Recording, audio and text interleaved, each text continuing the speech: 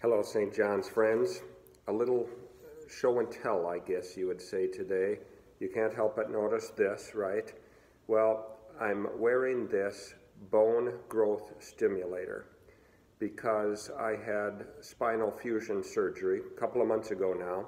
But part of the protocol, the routine in recovering from that intensive lower back surgery is this bone growth stimulator. It's an evidence-based device, which perhaps you knew this, maybe not, that bones apparently create a mild electrical field when they're healing or growing. And so a bone growth stimulator sends more energy to the healing bone surface. I don't know if this is through pulsed electromagnetic or else ultrasound waves, one or the other.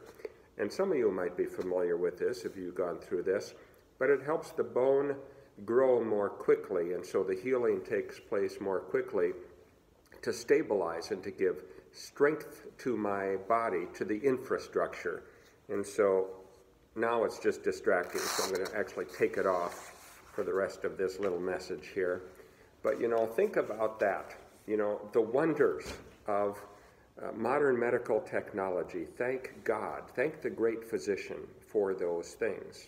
But have you ever thought about the means that God provides to generate spiritual strengthening, spiritual growth stimulation?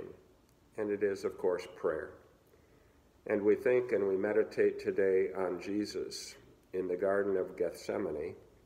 His friends, the disciples that he brought with him, couldn't even stay awake with him.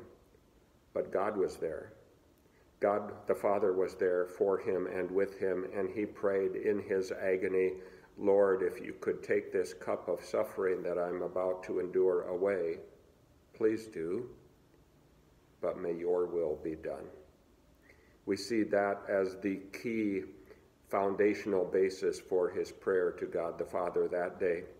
We also see at that time when the disciples said, Lord, teach us to pray the way John's disciples taught them to pray, or the way John taught his disciples to pray, and he taught them the Lord's Prayer. And again, one key phrase in there, which kind of trumps all other phrases in the Lord's Prayer, is, may your will be done.